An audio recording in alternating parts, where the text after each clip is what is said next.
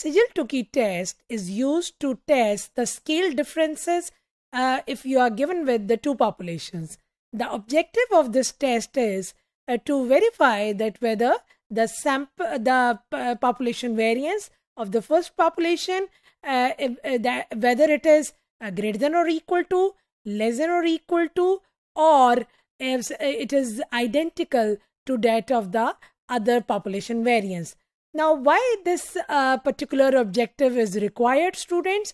Because further we would have to test that whether there is equality between the two location parameters. So before testing the equality of the location parameters, we would have to employ the equality between the two scale parameters, and that is to be tested using Seigel-Tukey test, provided that the two particular random samples that are to be compared, they do not follow the normality in the data. So students, I would be taking one particular example and I would be giving you the demonstration that how you can make use of this particular Seigel-Tukey test to test the variability between the two samples. The problem in hand is a study that was conducted to examine the variation between the two machines. That is, A and B machines are to be compared in terms of their efficiency, mean efficiency. So in order to test the mean efficiency, we first would have to test that whether the scale parameter of machine A is that identical to that of the B. So we would have to test at 5% level of significance that machine A has more variation than the machine B. As you can observe that it is a small sample data where the number of observations under A are more than that of the B. So students, the first thing under the calculation part is that first of all, you would have to combine the two particular samples A and B in a way that the most smallest observation would appear first and the largest observation would appear at the bottom, and that would be considered as the last value under this array of combination of group A and B observations.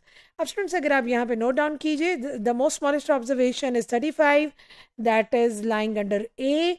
Similarly, the largest observation also lie with that of A machine data. So once you are done with the combined values that are being arrayed from smallest to the largest, then you would have to assign and you would have to observe basically that whether these arrayed observations from smallest to the largest, they actually belong to which group, यानी उनका जो actual group है जिसके अंदर वो lie कर रही हैं वो क्या है, and that you would have to note down. For example, if we just look into 35 observation, it is lying under A. So इसके आगे हमने लिख दिया A. Whereas if you look into the next observation in the sequence, that is 46, और उसको आपने assign किया B because it was lying under B variable of interest. Once you are done with the assignment of the actual belongingness or the actual groups to which those observation belongs to, then you would have to assign the ranks to these observations that were being arranged from smallest to the largest.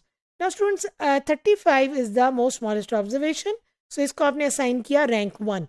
Now according to the assignment of the ranks under Seigel-Tukey test, आपने second जो rank assign करना है वो assign करना है to the most last observation you have had under this sequence of observations that were being arranged.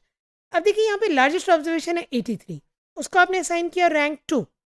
अब इससे जो smallest है यानी जो second largest observation है उसको आपने assign किया rank 3. उससे नेक्स्ट रैंक जो 4 आप असाइन करने जा रहे हैं वो जो मोस्ट स्मॉलेस्ट ऑब्जर्वेशन है उसके बाद जो स्मॉलेस्ट है यानी सेकंड स्मॉलेस्ट ऑब्जर्वेशन उसको आप असाइन करेंगे वो rank 4 and 5 rank is being assign to the value next to it. उसके बाद आप दोबारा बॉटम की तरफ आएंगे और 6 और 7 रैंक असाइन करेंगे to the next values and finally you will come at the top and you would assign rank 8 and 9 to the 2 observations that are lying at the top. Once you are done with the assignment of the ranks, then you will be looking for the procedure to test the hypothesis. So under each one, if you just look into our alternative hypothesis was stated as that we would have to check that whether the variation in machine A is more than that of the machine B. Yani sigma square x is greater than sigma square y. Under step 2, we have alpha is 0.05. Under step 3, the test statistic is to calculate P, which is the probability of x less than or equal to minimum of U1, U2. So students, we are employing the Wilcoxon rank sum test to test the Seigel Tukey test for the scales.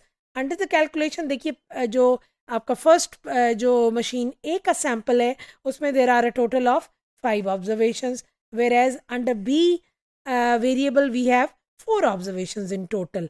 अब अगर आप वापस जाइए तो WX जो था वो rank का सम था फॉर द मशीन ए, यानी आपने 1 को ऐड किया 9 में, that give you 10, and then you add it to the next rank which was 16, then plus 3 19, then plus 2 21. सो आपके पास सम of rank for a is 21. Similarly you can calculate the some of the ranks under B and it is 24. The next thing is to calculate U1 and U2, and they are to be calculated using the formulae that it is equal to Wx, which is 21, minus number of observations in the first sample, yani ki m, they were 5 into m plus 1 divided by 2. So it gives us a value of 6 under U1. For U2, we have rank sum for the machine B, जो कि 24 है, minus 4, which is n, total number of observations under machine B, into n plus 1 divided by 2. So the value of U2 is 14. Now in order to calculate P, students, we would have to compare U1 and U2, and we would have to pick up that value which is the minimum most between the two values U1 and U2. Now here you can see that U1 is taking the smallest observation compared to U2. So 6 would be assigned to U, which is the minimum of U1 and U2. Under step 5, we would have to have the critical region.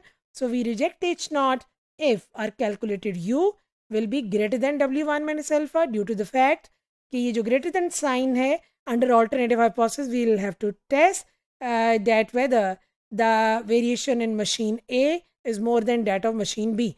So in order to calculate W1 minus alpha, students will make use of the critical values table for the Wilcoxon-Mann-Whitney U test. अब यहाँ पे आपका जो N1 था, that was 5, और आपका जो N2 था वो था 4. So against them we have the value 1. So 5 into 4 minus W alpha, which is 1. So W1 minus alpha is equal to 19.